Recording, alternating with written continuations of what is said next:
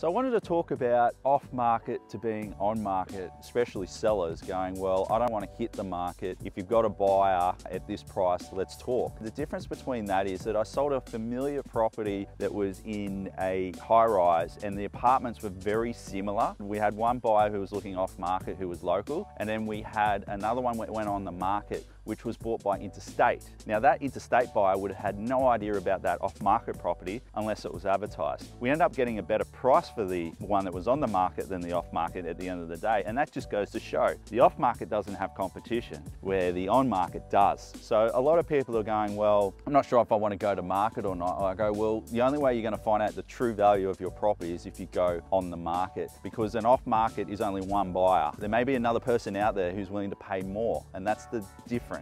So competition is always going to push the price up. Some off-market sales, don't get me wrong, you can get some incredible prices for that, but how do you know there's not another person out there who's just not aware that's willing to pay more than that price just because they're not aware of the property? So why not explore that option and give your property the best chance of getting the highest possible price in this market?